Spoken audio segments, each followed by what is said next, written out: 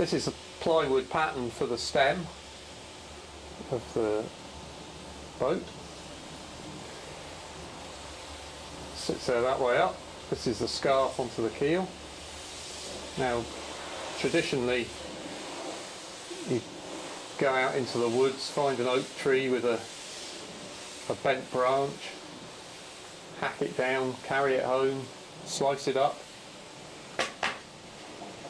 a bit like that, and that's what they call a grown oak bend, because the grain of the branch is sweeping around the corner.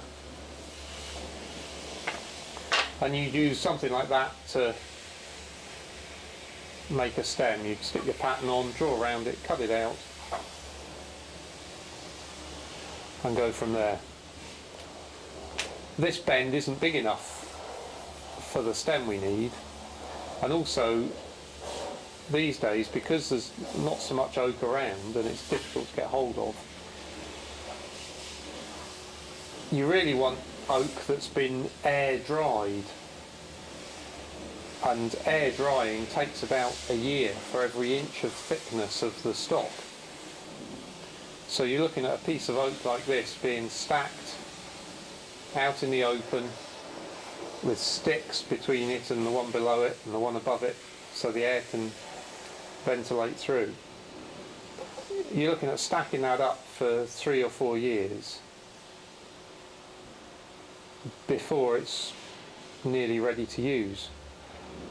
And the problem with that is that storing stuff costs money now, and there aren't many timber yards that are prepared to take up a massive amount of space in their yard with wood that's stacking there drying, because when they go to get it out in 3 or 4 years' time, they can find that there are shakes, splits,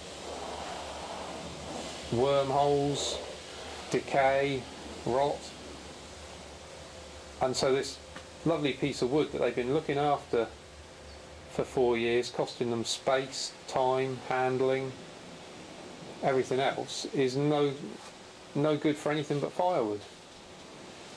So it is a costly business, and so if you said half the bends they stacked ended up being useless, it actually doubles the price on the ones that survive.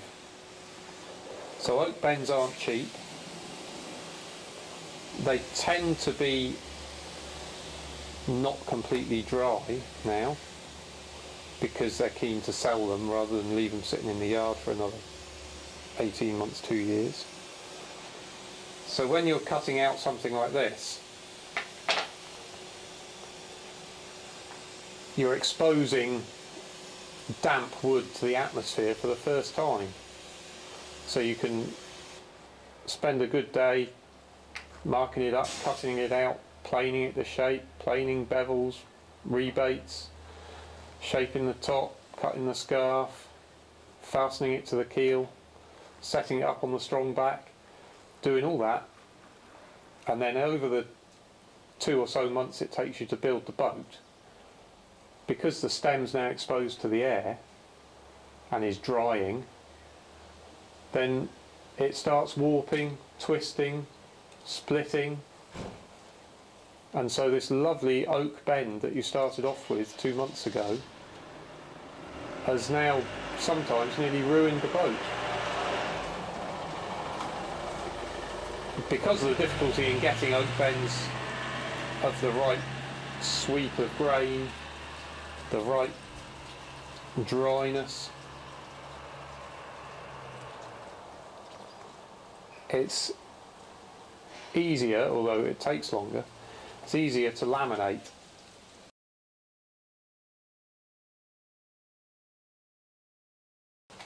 And for laminating, you use your stem pattern and make yourself a jig. Now if I can thread this in through here.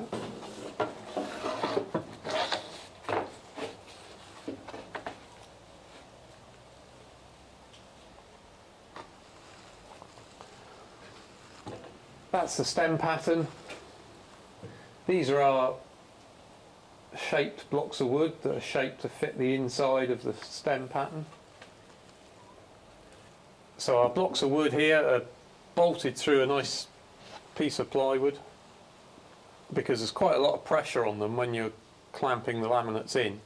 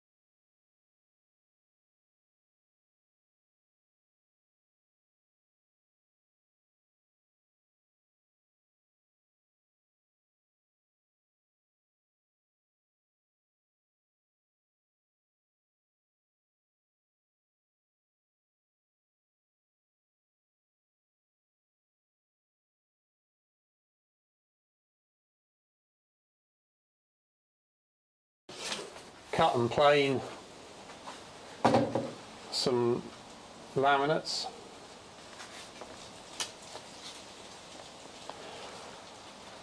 There's sort of two ways of bending them really. One is to cut thicker laminates, steam them, clamp them around the jig, leave them for a few days to set in that shape, then take it all apart, dry them out because obviously the steam has made them wet, let them dry and then glue them together.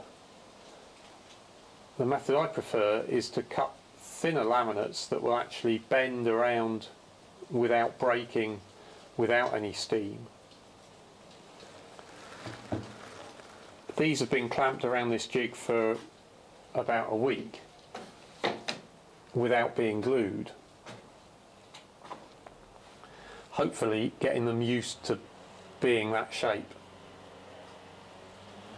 What we're going to do is undo the clamps, take the laminates off, cover the jig in polythene so that the glues don't stick, and then glue up the laminates, clamp them back in place and leave them for 24 hours.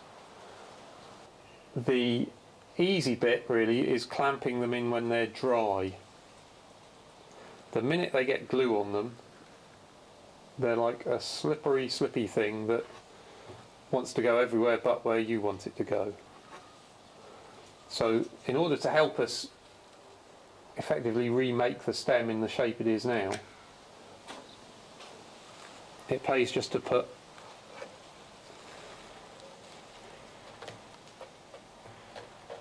a few lines across to aid location later. That's near the top. We can have a couple of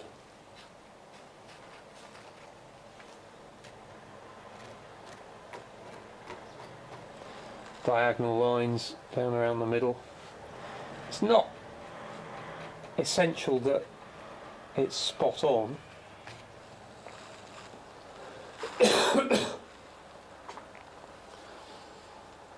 but we've got the scarf mark down here. You can see from the pattern, if we put the pattern back on top.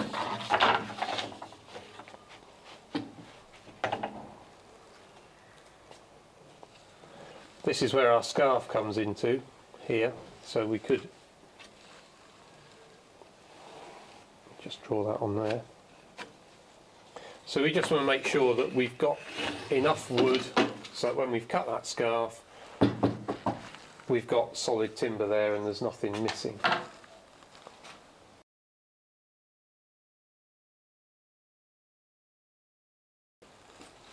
We undo the clamps.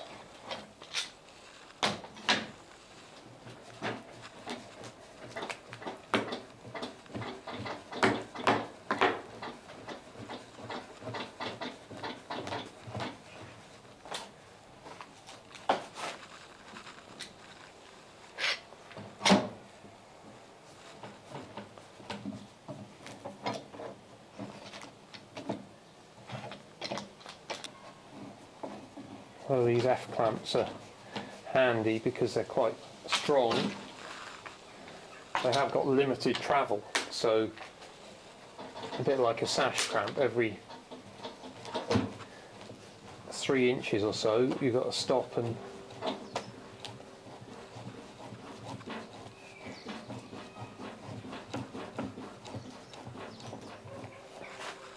now, even though these have been bent around there for over a week, they're still fairly determined to be straight. So we're going to have a little bit of a fight to get them around there when they're covered in glue. But hey.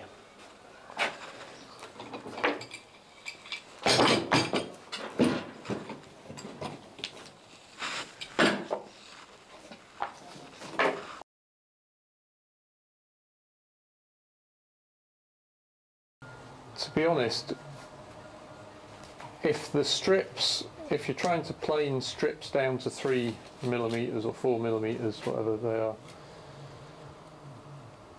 and the grain isn't pretty much along them, the planer is going to tear them to pieces. And some of the, I've chopped most of them away, but the strips that failed the audition,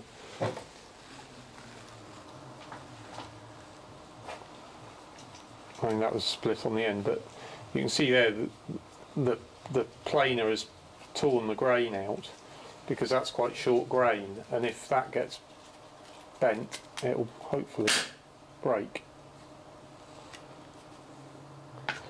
And you can see there that the grain is quite short going through the piece of wood.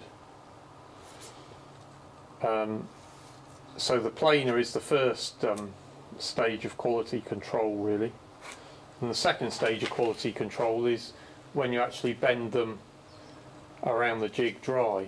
If they bend round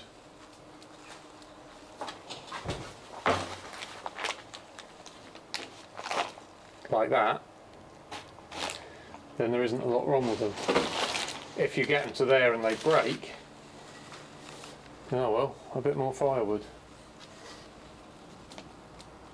So only the best bits of wood end up getting glued up really.